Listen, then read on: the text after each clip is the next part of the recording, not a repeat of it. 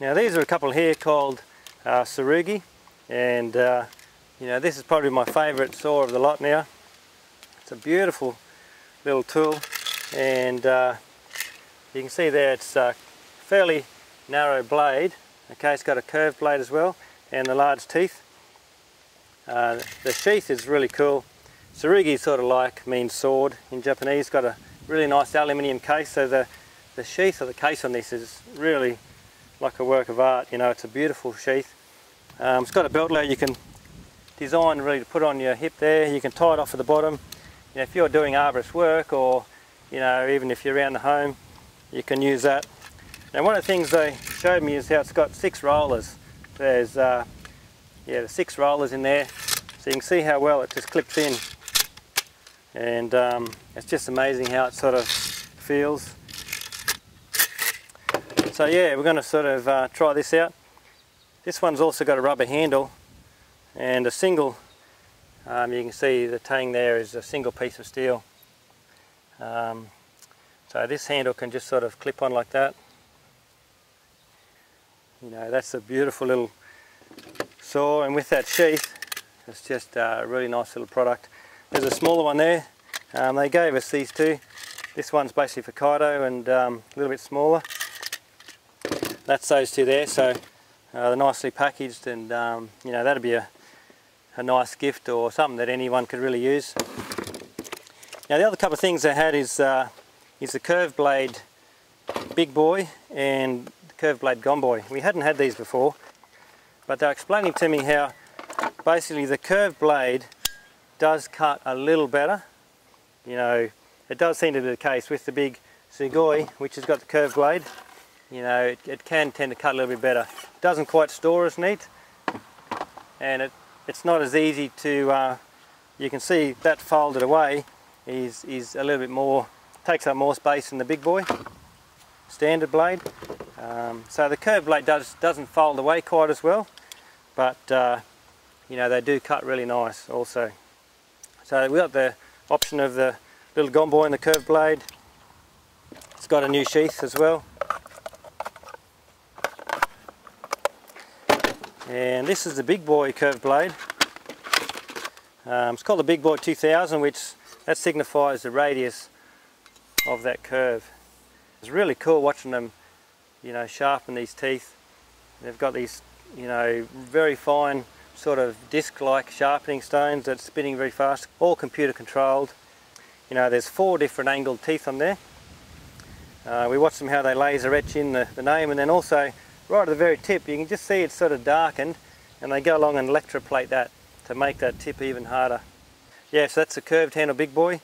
Yeah, it's got the teeth on it are the same as the red handle BIGBOY, so it's the same size large teeth, but you can just see the difference in the blade. It's got a small curve in it. You know, you're really not going to find a lot of difference, but it's just another cool saw that we'll have. Another one here called the ZUBAT. Okay, so it's got a slight curve as well, and you can see that. So it's basically a smaller version of the Sugoi. That's a professional ZUBAT, and you know, just again a really nice saw. The difference is to the BIGBOY, it's only got a single handle, okay, whereas that having this double handle, it does give you more control, and if you're cutting sort of larger firewood, you are better off with a bigger handled BIGBOY. And this little one here is the GOMTARO. Similar saw with a single handled. It's got the large teeth, but straight blade, and just a little bit smaller. Okay, so that's sort of, these are sort of something you could use probably around the home for trimming trees and that sort of thing around your garden. A couple other saws I really liked, which was the pole saws, and I'll show you those. Now that's a 4.9 foot saw. Works very similar in that you can extend it out.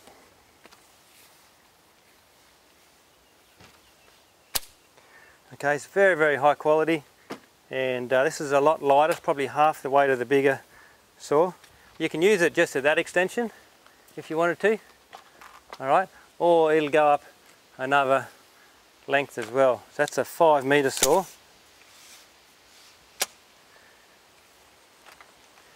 and that's it there. Alright, so you can see it's got a good reach on it, and for a lot of people around the home with a little bit larger trees, there's a lot of work you can do with that. We'll show you all these in a sec anyway. And this is one a little bit smaller. Okay, that's the ZUBAT style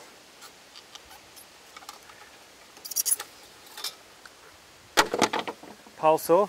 Nice and light, and you got a good reach on that there, or you can lengthen that as well. And that goes out to 2.7 metres.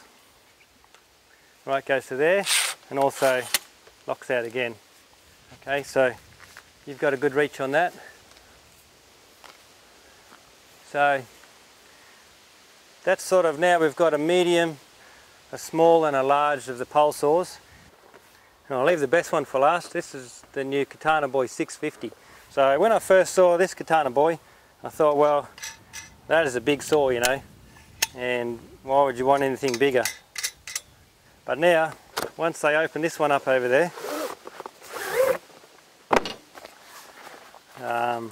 look at that. So that's the kind of KATANABOY 650.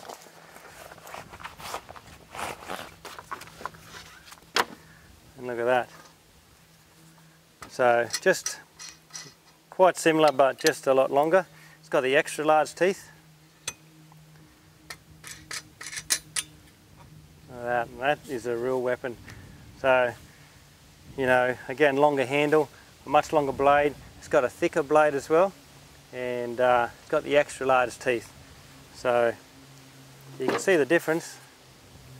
You know, if you thought that was a pretty cool saw, then that one is just a lot better again.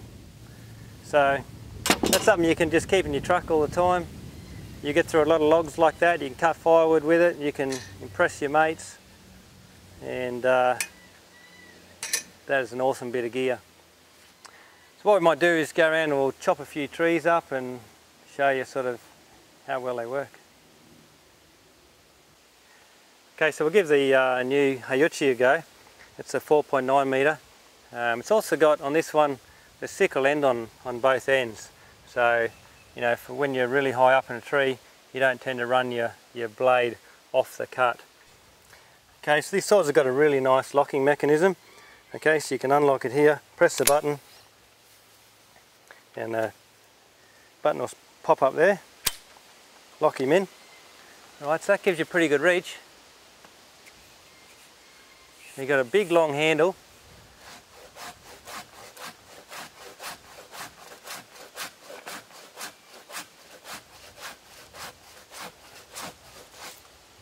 Alright, so yeah, this is a medium-sized tree for a backyard.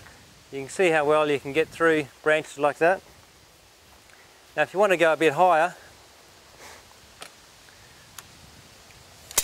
you know, that saw there is very easy to use at that height, so it's not too heavy.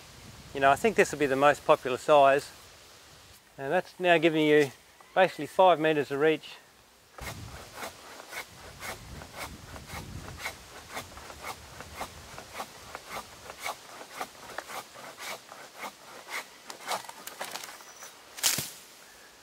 Alright, so it actually feels like it's not cutting, but it really goes through quite quickly.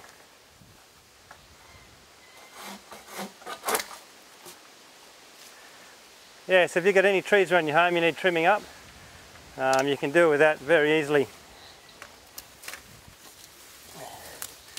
And you can see that, how much is cut through there. Yeah, so we're down here in a little garden that surrounds the backyard here at Drifta. And we've planted, besides these big eucalypts, me and Kata planted every one of these trees. There's about 300 little native trees here.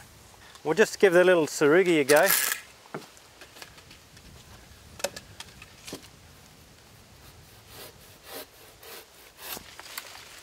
Oh, look at that. Just cut straight through it.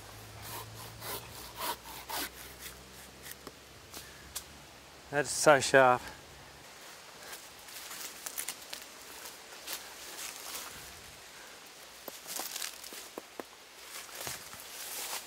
This is basically a she oak, and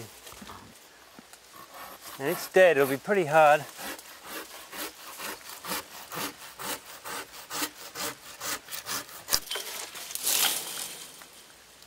Look at that. It's still got a little bit of life in it, still green. I'll cut this through here.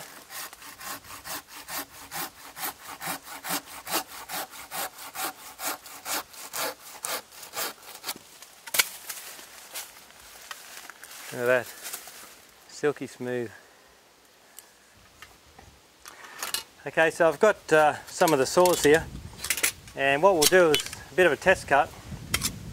Show you the two KATANABOYs, and also we'll do a comparison cutting between the medium tooth big boy and the curved tooth large tooth big boy. See how they go. So I've got this bit of acacia here. What I might do is just cut a bit of a slice out of this tree here and see if I can wedge that in there.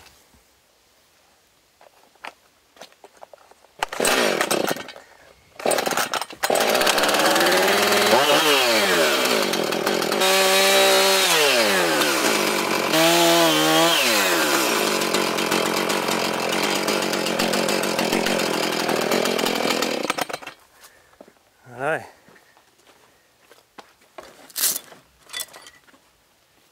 I reckon if we can whack that in there, Jay.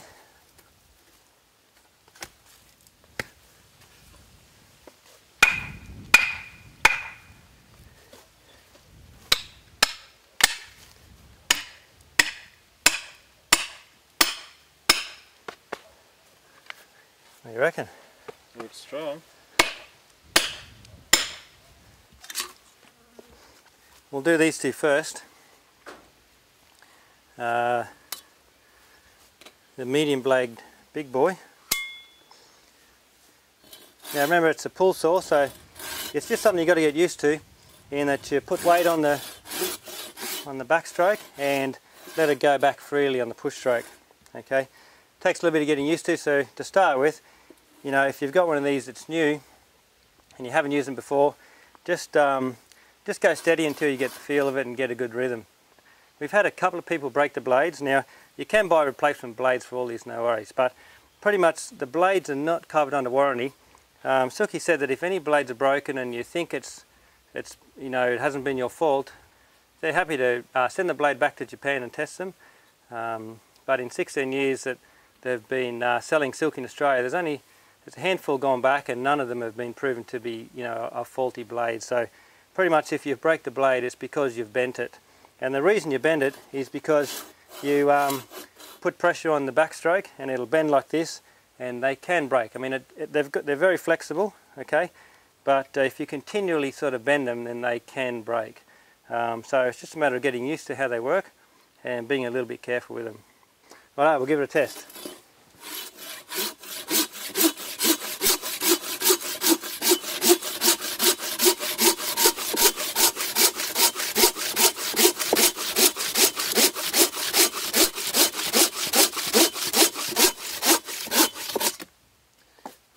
We'll time that and put the results on the video. And now we'll try the curved blade.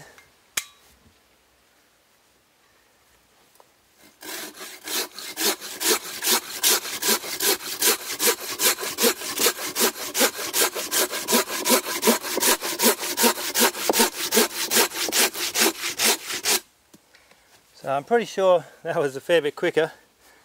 That's the cut there. See how smooth it is? We'll do a normal, the standard 500 KATANABOY.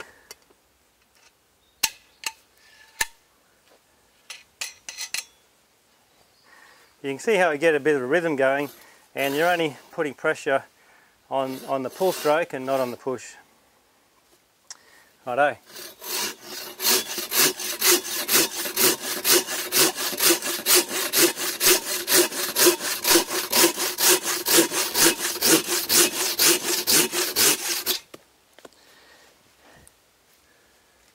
And that's it. Cuts through very easily, as you can see. Got a nice little rhythm going. That's very hard wood as well. It's dry, ready to burn, and it's quite hard wood. and the new 650. First time I've used this. Look at the teeth on it. Righto.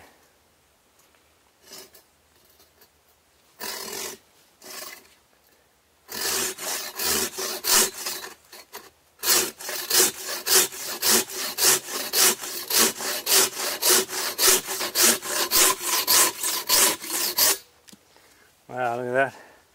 So the big teeth make a bit of a difference. You can't put so much pressure on until you get going, and that really bites in a lot.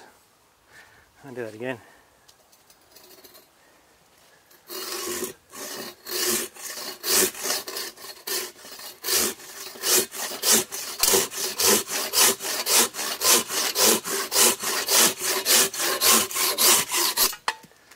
Wow, that's really cool. And it's also got a pretty good reach on it as well. So, look at that. It's like butter. What else can I cut? Let's get this one here, Jay. This tree needs a bit of trimming because it's getting too big close to the garden. That's a fairly high up branch. It's 3 metres off the ground. And get rid of some of that shit.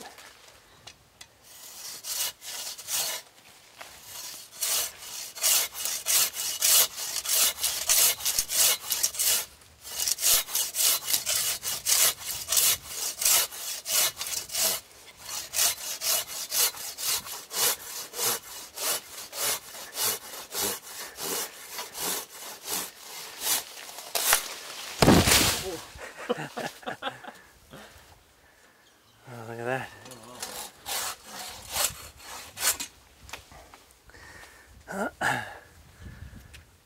Yeah, well, that's a beautiful bit of gear, and still small enough to put in your vehicle. See how it closes and locks, so you can't sort of hurt your fingers. You press it again. That's it. So yeah, no, still plenty short enough that you can put that inside your drawers of your vehicle, take with you anywhere you want to go, and you know, it has a beautiful tool. Rightio. Now another thing worth mentioning is that these saws, of course, are extremely sharp, and a lot of time when we might be using them, you're out in the bush, camping away from everybody, you can really do some serious damage with a tool like that. Now if you're cutting firewood on the ground, you might be tempted to put your foot on there and you just got thongs or bare feet, or even just holding it like that. A lot of time you find yourself doing that. Now the saws can jump out of the cut to start with, and if you're holding it like this, it's very easy to run that blade back over your thumb. And I know that because I've done it, you know, just to touch yourself like that. I've done it twice and it just literally slices you right open. I've got a couple of little scars here on my thumb from doing that.